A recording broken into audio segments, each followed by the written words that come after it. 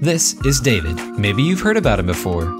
As a kid, he killed a giant named Goliath, and he ruled Israel as a king for more than 40 years.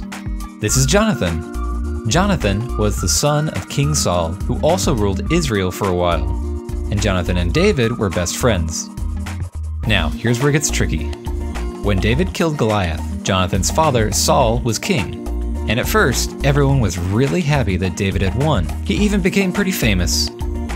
But King Saul started to get really jealous. He was worried that David would end up taking his spot as king.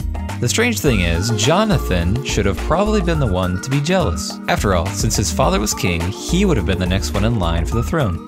But instead of being jealous or bitter towards David, Jonathan kept being a great friend. In fact, there were a few times when King Saul tried to hurt and even kill David. But every time, Jonathan protected his friend, even when it might have been dangerous. David was able to rely on Jonathan, and they were friends for a long time. The Bible says that Jonathan loved David as he loved himself. That's what Jesus tells us to do too. And that's just a little bit about David and Jonathan.